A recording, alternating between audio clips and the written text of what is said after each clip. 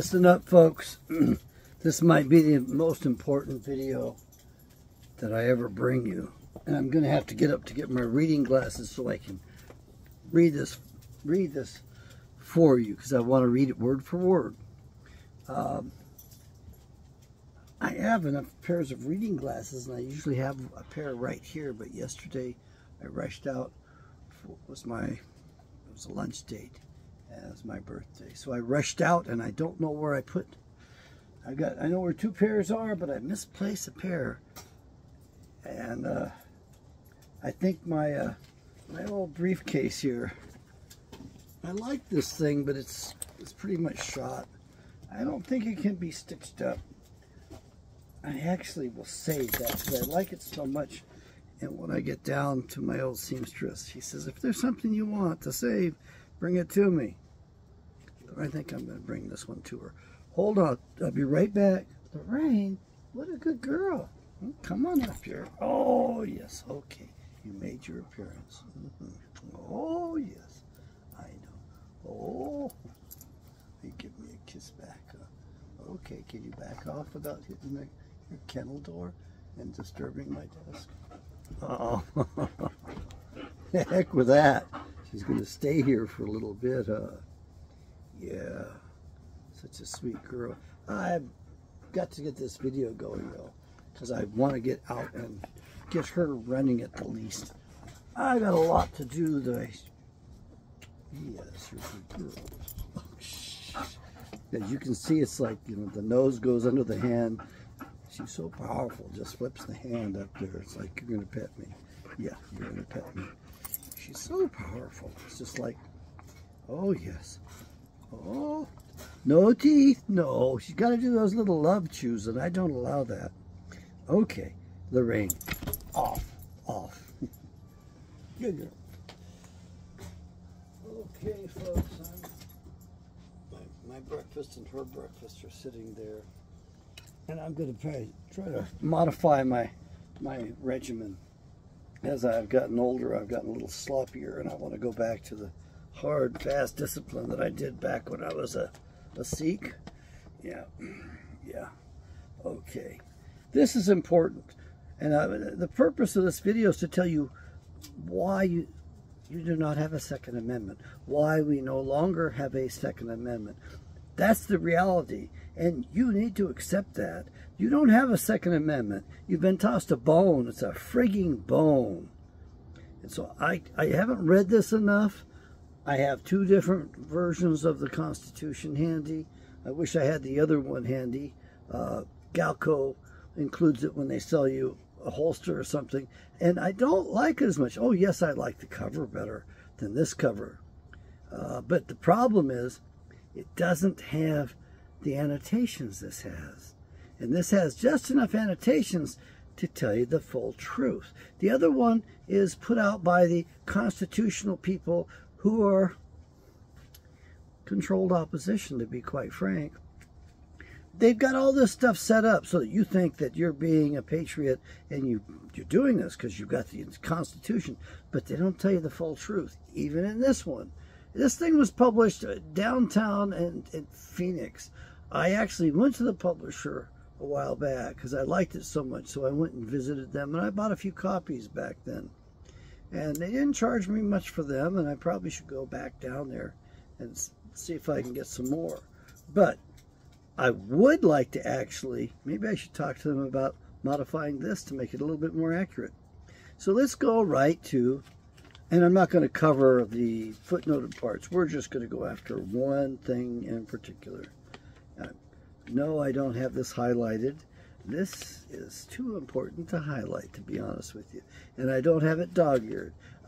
You do. Oh, by the way, the law of the land is very important because you are under the law of the ocean. You're under Admiralty law, the law of the seas. I told you, you've been deported in place, and they brought a jurisdiction over and superimposed it upon us. And the court systems we have are all part of the slavery system. It's that bad. Okay. this is very important because we're going to have to actually practice law individually to get our freedoms back, to assert ourselves. Okay, article, general index, articles. They would not ratify this without the Bill of Rights, the first 10 amendments. I'm so glad. And by the way, the first 13 amendments are legitimate and legal, but you and I aren't using those. No, we aren't. And that's the problem, is that the original 13th Amendment, passed in 1812, was overwritten by that horrible attorney for the railroad system who became president, who realized that the 13th Amendment, as it was ratified, made it illegal for him to hold office. Actually made it stripped him of all citizenship here. Okay, good God, where is the Bill of Rights in this little thing? That's funny. Okay, I'll look up here. Jury rights, law of the land, give up your rights. The Bill of Rights is on page 49. It's got a lot of pages in it for a little booklet.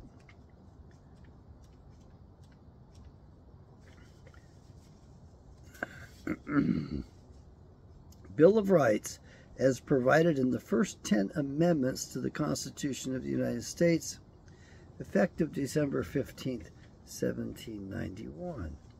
And it's important because the Supreme Court recently gave a very good ruling. Clarence Thomas wrote the opinion, and he has established his place in history forever with that. He's wonderful. He's wonderful. And as it says Article 2, it doesn't say the Second Amendment, but this is Article 2. It should be the Second Amendment. That's what we call it. I guess maybe we're mistaken to call it that. A well-regulated militia. Stop right there. That's all you need to know. You don't have a Second Amendment. You were stripped of it. And I'm here to tell you how and why, so that you can realize that all of this stuff that's going on has been very unconstitutional and has been utilized by the evil ones, these families. And it's not the Jewish families, it's the 8 Roman families behind the scenes who use a lot of those Jewish families, by the way. They're in cahoots together.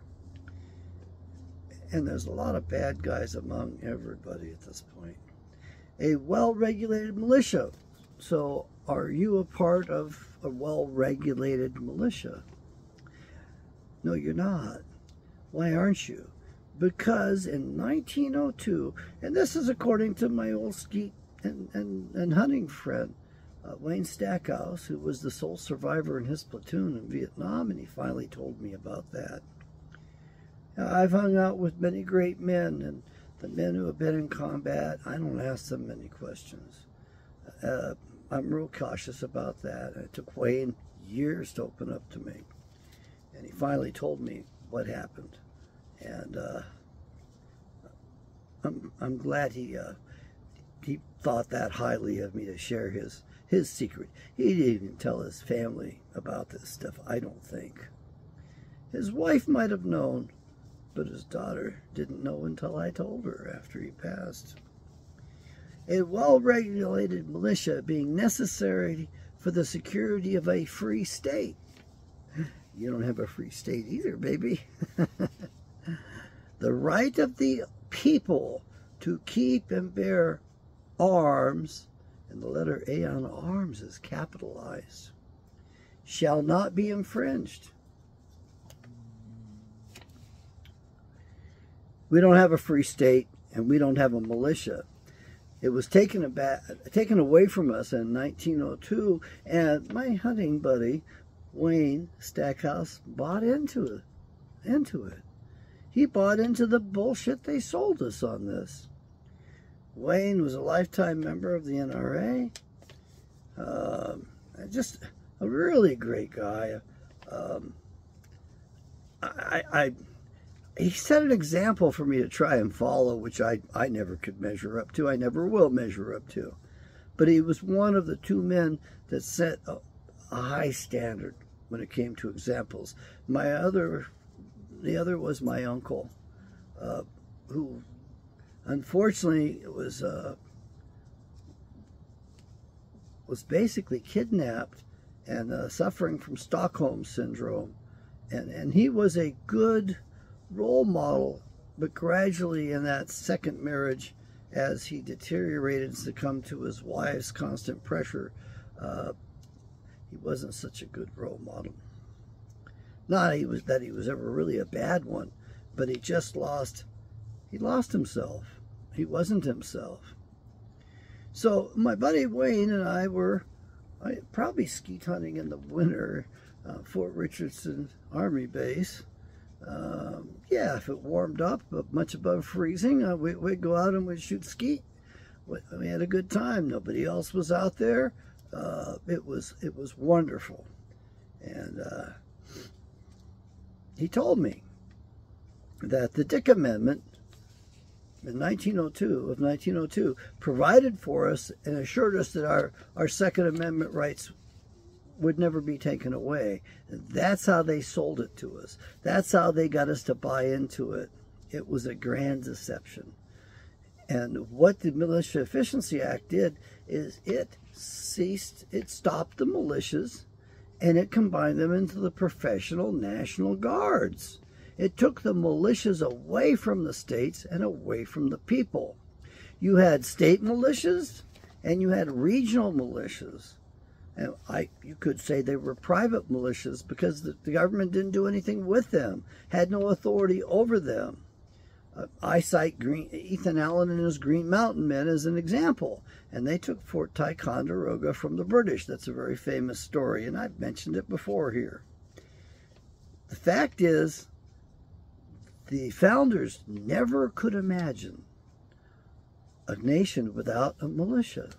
Without our militias, they couldn't imagine us being a nation. And the nation, the militia, is tasked with two things. And I pointed, and it's in here twice, I pointed it out to my buddy, the Army Ranger, and he corrected me. It's in here more times than that. I haven't studied it like I should. I will study that and get back with you in another video. But the main thing is that a militia is necessary. And what were the two tasks for militias? Guard the borders. You're not allowed to guard your border, are you? I told the woman who should have been governor of Arizona, I told her an email. It says, if you want to be governor, I told her, just make one announcement and then go home. She was spending all of her own money, self-made woman for sure, spending all of her own money on her campaign for governor of Arizona, and she was running in the primary against Kari Lake. Lorraine, good girl, good watchdog, yes, good girl. And sadly, the head of the Republican Party decided they weren't going to have debates, or Kari Lake would have lost, and she wouldn't have run for governor. I don't think Kari Lake's going to win this election, and I just don't think she's going to win it. I think that this woman, Z for Arizona, Paula, should have been given a chance. But another woman who was head of the Republican Party at the time, she decided they weren't going to waste any money on debates. That Kari Lake was the candidate, and that's all there was to it. Well, Kari Lake was not the best candidate. She's not a conservative. She worked in the media, part of their Mockingbird apparatus controlling us. Yes, she handles the media well and masterfully, probably almost as good as Donald Trump. But that doesn't amount to a hill of beans right now. And we were deprived. The whole nation was deprived when they put her forward for governor instead of Z for Arizona. instead of Paula. Paula, if you're out there and you hear me, run for governor again. Run for governor again. That woman who acted as a gatekeeper, who wanted to run the state from behind the skirts of Kari Lake, she's no longer there. I think she feared you because she couldn't control you. And I told you. I'm talking to you. Why not? I told you. All you had to do was have one press conference and make the announcement that you were going to make history. Because Arizona, as the last state on the continent, in 1912 as the baby state, never had a militia. I told you that I told you to tell the people, make the announcement, when you're governor, you're going to establish the Arizona militia. You wouldn't do it because you were afraid of bloodshed. That's the problem with women leaders. They don't want to actually face things, not firmly enough, or else they're really too damn bloodthirsty. They go way too far. They don't modulate themselves well enough. And we know that from when the Israelis started drafting women, and they didn't like them in the service because they couldn't control them. They would get too carried away, too vicious, too violent, too bloodthirsty. Mama Bear has got some extra capacities given to her by Creator Father, specifically to protect Baby Bear, even if it means going against Papa Bear. And you think humans are different? Our founders never could imagine us without having a militia. But we've lost our militias. Therefore, we have no Second Amendment. It's gone. And as part of a result, they're jacking us around. They've made criminal things that are constitutional. They've made as many as they can of us into criminals. The United States of America has more people incarcerated than any other planet on the earth. Free, huh? Free state, huh? Yeah, right. So what else? Lorraine, quiet. Tail's wagging. She's happy. Yes, and the hackles are up. Good God. You really are a bitch. I'm not spading her. She's going to stay a breeder all of her life. Dogs have more value that way. If anything happens to her, she's got more value. But on top of that, if this society goes down, and we're going to need puppies, we're going to need dogs, we're going to need the Belgian Malinois and the other work-to-get dogs. And so I want her around because I got a feeling she's going to make a really good mother. Maybe she'll stop licking me so much. So you don't have a militia. I don't. The militias that are around the country have been vilified. Oh my God, he's a member of the militia. The militias should be lifted up and regarded highly. And there's another reason to do this and to have a militia. And this is psychological in nature. If you have a militia, that means a man has got perhaps people underneath himself, perhaps he has some authority, but it definitely means he has superiors. So he is under authority, and he's got superiors that hopefully give him good guidance if he doesn't quite know what to do. If he's stuck with a problem, he can turn to them for help. Come on, Lorraine, kennel.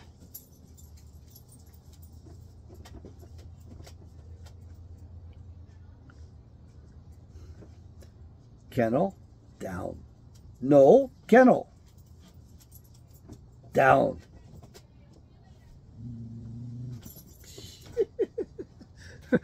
I can barely hear her subtle growling. I've got my hearing aids working again, but the Bluetooth on them really sucks. I'm going to call up the manufacturer and tell them about that. I'm going to tell them what else I don't like about the hearing aids, but they're so good. They're so fast. I mean, I hear things that I didn't even hear when I was a child. I swear to God, yes. Now, you don't have a Second Amendment. You need militias. Militia has the authority to defend the borders. And when I asked, a friend of mine invited me to her district, devout Republicans and dumbasses on top of it. I finally decided to put my hand up there and ask a question. The congressman finally called upon me. Because I know I'm not, this ain't my whatever precinct. I'm not voting in this goddamn state. You know, I vote in my own state. Anyway, I asked the gubernatorial candidates, would they commit to forming the Arizona militia if they were elected? And everyone agreed to it. Kari Lake wasn't there. Actually, there were no gubernatorial candidates there. I asked the attorney general candidates that were there if they would commit to defending before the United States Supreme Court the establishment of an Arizona militia. And I talked with those people, and they agreed it was defensible.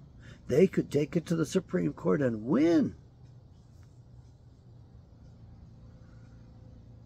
We need our full Second Amendment. We need our militias. And as I was saying, the benefit is psychological. The psychological contract and the fiber of America.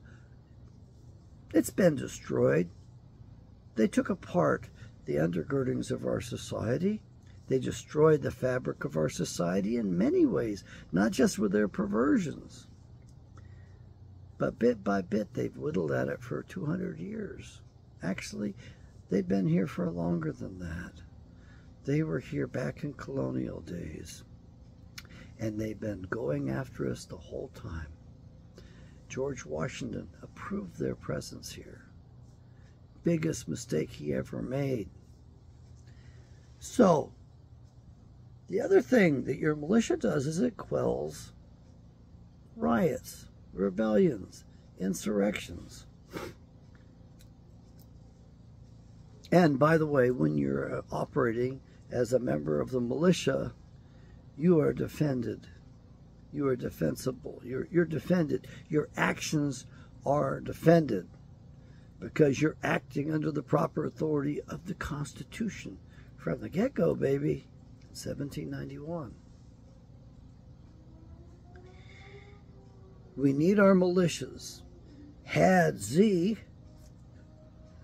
Paola taken my advice, she wouldn't have had to spend another cent on her campaign. She could have saved some bucks. That would have been heard from one end of the country to the other end of the country. Listen to this crazy woman. Listen to this crazy businesswoman. Listen to this crazy Republican. Listen to this crazy Italiana. I love them. Lived there for a year. Got educated in Italy. She would have been so notorious from one end of the country to the other end of the country that she would have become the governor. Men would have moved here specifically because she was going to let us defend our own borders. She was going to let us defend ourselves. Something you women do not understand out there. And you ought to mind your own business and put your nose out of it. If you're a wise woman, you let your husband lead and take the front on that like he was designed to do.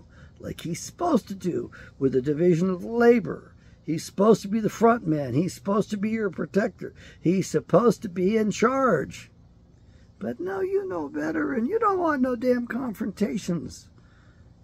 You don't talk about this stuff. You don't want to do it. You want to cave. You want the smooth way. You want the easy way out. Until it goes too far and your children are threatened, and if you're of the right mind, you're not all doped up and all screwed up and so full of yourself and centered on yourself. And if you understand what your biological imperative is, what your mission is, you'll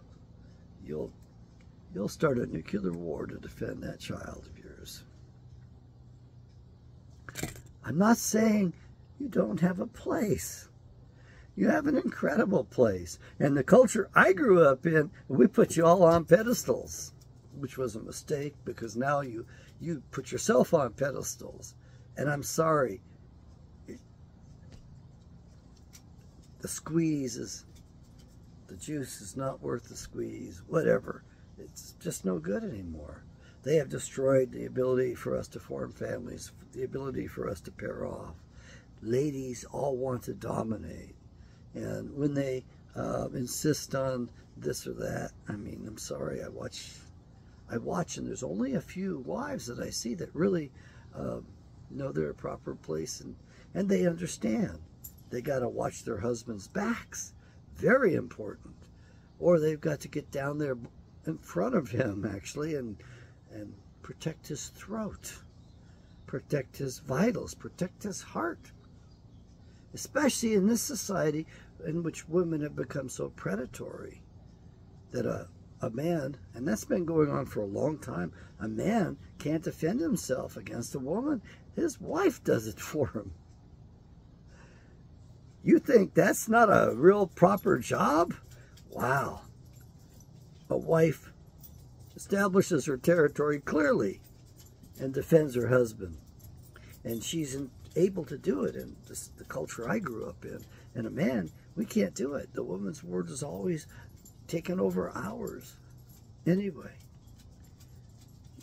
I think that's part of the worship of the goddess and part of the Queen of Heaven. Yahweh doesn't like us worshiping the Queen of Heaven. This is a longer video than what it needs to be. And this is why and how we no longer have a Second Amendment. And we need to establish it as fast as we can. I'm sure you'll agree that it is imperative that we take away the imperialism from the central government and we take it back again. That we reestablish the law of the land and throw out these maritime law bastards in their corporate courts for profit that exploit the hell out of the rest of us with their corporate attorneys, their bar association bastards that rule us in place of their king and their queen in England and keep us enslaved. I hope I've done my job properly today. I would like to be a member of the militia in good standing. That requires me to mind my P's and Q's. It requires me to actually submit to the authority of another man who hopefully has got higher standards and is sharper than I am and understands things better and can actually help me and guide me when I have an ethical dilemma, a moral dilemma, a problem, when I need to have some guidance, when I need to be corrected. You see, there's no man who's not going to want to be a part of the community and regarded well, because when you're highly regarded, you're defended. Your brothers will show up and surround your house and watch your backs. And as Mike told me, Mike Harris told me, you know, if you see that SWAT team out there, you should be out there shooting those bastards in their backs. I really didn't like that suggestion at the time because I tended to revere the police. But at this point, they're wearing black. That's important. And I tried to point this out to the police.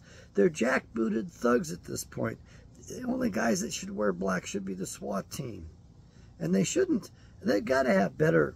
They should have psychologists helping them out, telling them, hey, man, you don't need to go in there guns a-blazing. Just surround the house and wait him out. If there's no hostages, who's he going to hurt? Himself? And what's that going to cost you? You want to lose one of your men? And I don't care if you can, and you want to destroy the house, and you want to waste your ammunition? You need to act with wisdom. May Yahweh bless.